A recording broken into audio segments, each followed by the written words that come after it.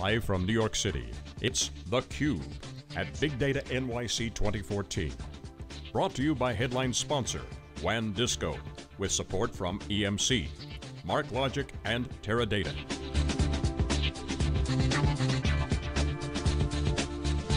With hosts Dave Vellante and Jeff Kelly.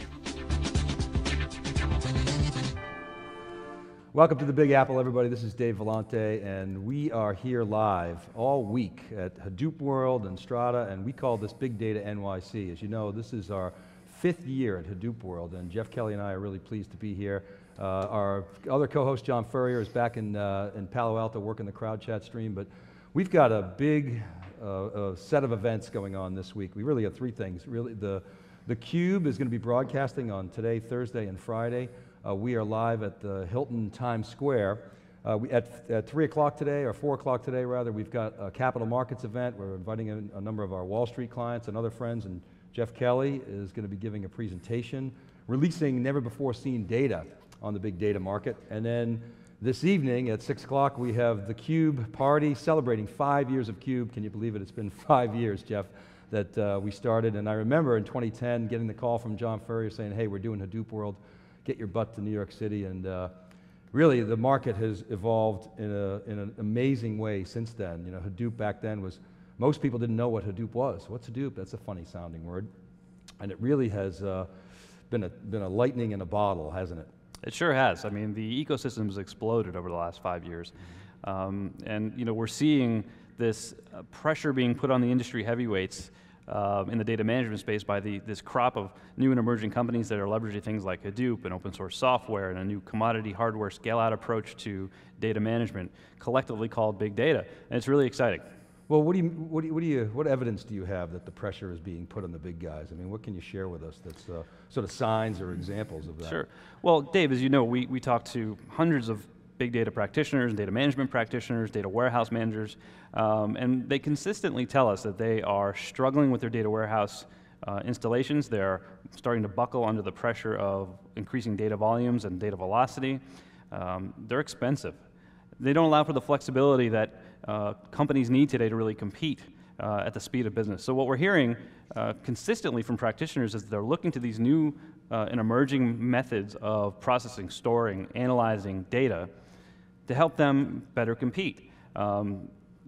It's impacting the traditional world of data management in that a lot of these companies are baselining their spend in the EDW space. They're carving off a portion of their spend and putting that in R&D and things like Hadoop to try to figure this out. Because the reality is, despite the hunger for a new approach, this stuff is really hard. There's no question about that. But you know, we are seeing a shift happening, and it's real. So we're going to be unpacking this all week, and you know, one of the things that we're going to be looking at is really the effect of Hadoop and big data on the traditional enterprise software business, but also how to play the big data space, because the reality, Jeff, is there aren't a lot of public companies in the big data space. You've essentially got Splunk, Tableau, and ClickTech, and they're kind of sort of outliers to big data. You wouldn't call them sort of core, you know, big data, even though Tableau's symbol is data. But there's not a lot of ways to play big data, so we're going to talk about that in the capital markets event, and you've got some really interesting angles, and I'll give you a little tidbit. The premise of the angle that Jeff's going to talk about today is really that big data practitioners are going to create more value than the supply side. So, but how do you find those people that are really good at doing big data? So that's something that we're going to look at. We've got people on the ground at the Javits Center, trolling the floor, just talking to all the folks there, the practitioners, the technologists, listening in on the keynotes. They'll be reporting back all day. We've also got wall-to-wall coverage of many of the practitioners, the technologists, and the companies in this big data space that we'll be interviewing, getting their perspectives on what's happening. And then, of course, as I say, we have the big CUBE event tonight celebrating 5 years of CUBE. So Jeff, I want to ask you, where are we at with big data? We've gone from the what is it to the how do I use it to what's all this Scoop and Hive and Flume and Yarn stuff. Are we finally in the stage of production where companies are delivering ROI on their big data spend? Well, yeah, I think we're past that early phase where, as you said, people were just trying to figure out what some of these terms meant. You know, our data shows that early adopters, big data practitioners, are starting to move workloads into production. You know, some feedback we got from our most recent adoption survey, 31% of practitioners told us they are supporting production applications with Hadoop and NoSQL and other big data systems. Another 28% or so POC, still kind of kicking the tires, trying to understand how it works and where it's going to fit in their organization, but still a large chunk, 41% or so, evaluating the technology. So, we're getting there. We're starting to cross the chasm, as it's known, but I think it's still fairly early days. And from an ROI perspective, as I mentioned earlier, and it sounds simple, but the fact is this stuff is still really hard.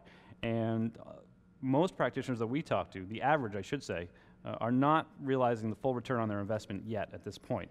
Part of that's the nature of where they are in the life cycle, in terms of these investments are still pretty early and it's going to take time to achieve that ROI. But the other thing is they're struggling with aligning things like IT in the business. There's a lot of data and technology related challenges. There's people and process related challenges. But the interesting thing that we see is that there are a handful of companies that are doing this and doing it well and making a profit. And we think that those are the companies you want to focus on from an investment perspective in terms of placing your bets in big data. So we're going to be digging into those all week, Thursday and Friday today. We're going to, if John Furry were here, if no doubt we'd Jeff be having discussions about who are the horses on the track. So we're going to have those. John is on crowd chat, so he'll be chiming in. Is there going to be a red hat of Hadoop? Is your data warehouse a dinosaur? How can you take advantage of this emerging technology? How do you find the skill sets? Those are the things that we'll be talking about. Keep it right there, everybody. We'll be right back. This is theCUBE. We're live from Big Data NYC. We're right back.